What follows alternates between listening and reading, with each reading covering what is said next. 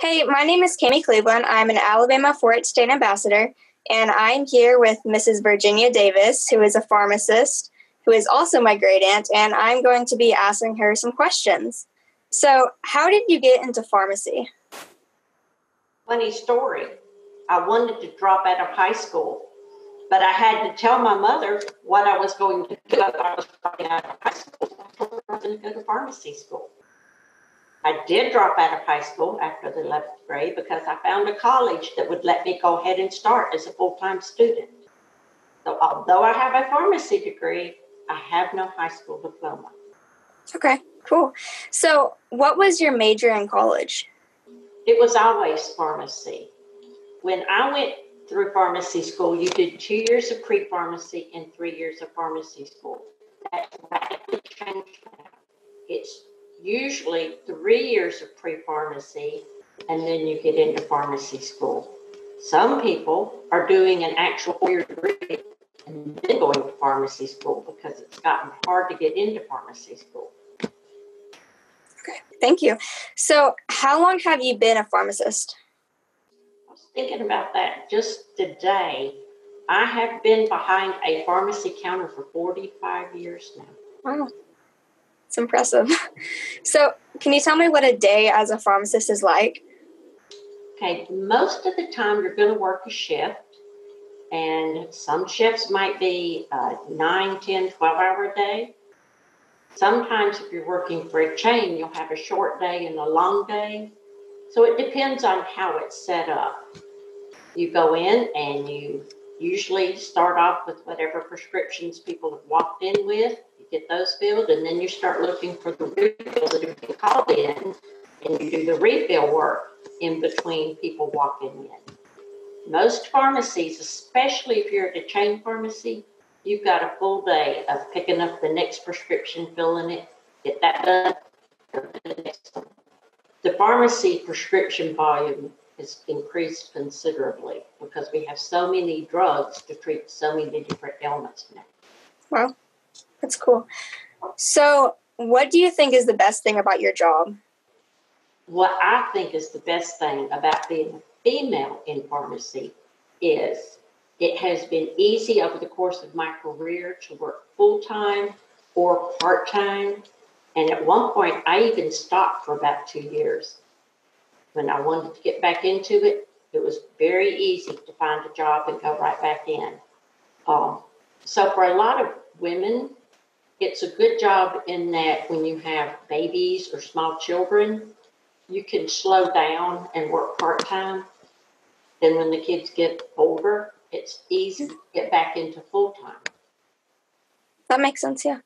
So, what are some skills that you think anyone needs to have going into pharmacy? Okay. You do have to have chemistry and math skills. There's a lot of chemistry that you learn going through pharmacy school. Some of the math is just common sense. If you're going to take a pill 3 times a day for 7 days, you have to know that's 21 pills you have to dispense. Some things like eye drops get real tricky, and you have to be very, very careful and exacting with your math to be able to do that eye drop prescription. It has to be precise. One thing about pharmacy is it's either 100% right or it's wrong. There's no you can give by with cheating on, well, this is close, we'll let it be. I only have 18 pills, they were supposed to get 21. You've got to be precise as a pharmacist. Precision, that makes sense. So, how do you see pharmacy evolving in the future? Well, it's changed already a good bit. Pharmacy is unique in the healthcare professions because it's a business as well as a science. There's an aspect of art to it, being good at, if you're compounding, that's an art really, as much as it is a science. Pharmacy, like I said, the volume has picked up. They've needed a lot more pharmacists. So they've added some pharmacy schools. It's actually gotten easier to get into pharmacy now. But pharmacy has changed, just like doctors now can be a hospitalist instead of an office practice. there are clinical pharmacists now that are hired by the hospitals that watch out for what's being prescribed in the hospital. Sometimes they might go on rounds and suggest this is the best drug to give this patient, whereas in the past it was always the doctor decided what to give. The pharmacist might make a suggestion, but we didn't actually prescribe.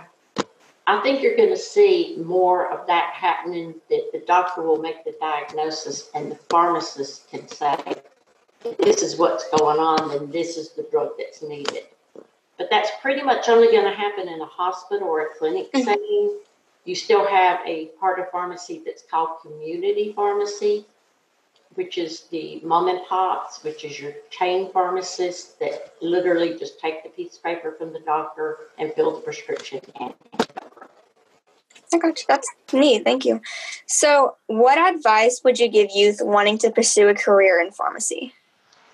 Well, the first thing I usually tell them when they get out of high school, when they start to college, take freshman chemistry, Chemistry 101.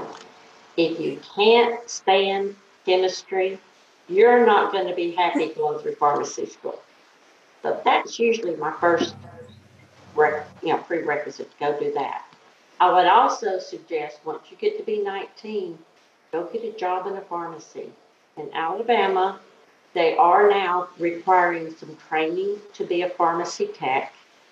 You get the job first, and then you spend 6 months doing this training and take a test at the end to show that you've learned what you're supposed to learn, and you become a registered tech. Now, there's also being a certified tech. And if you're wanting to go to pharmacy school, I don't know that I'd worry about being certified. If you're happy just being a tech and you don't want to go to pharmacy school, I would strongly advise you to get to be a certified tech, because you can take on more responsibility and you get paid better. Okay. That's really cool. Thank you. So, those are all my questions I have. Thank you for your time. Thank you. For kids that are thinking that they'd like to go into pharmacy, you are not allowed to go behind the pharmacy counter without being registered with the state board. But I would go hang out in one and watch what the pharmacist does, see if it's something you want to do. It would be very hard to get into a hospital setting to watch a hospital pharmacist, but just go observe. It's unique in that we have wonderful patient interaction. For years and years and years, pharmacists were considered to be the most trusted profession. We deal directly with the patients. We get to have a lot of one-on-one advice giving that some of the other professions just really don't get like pharmacy does. So if you like people, community pharmacy might be the best thing to get. Thank you. Thank you. That sounds like a really cool job.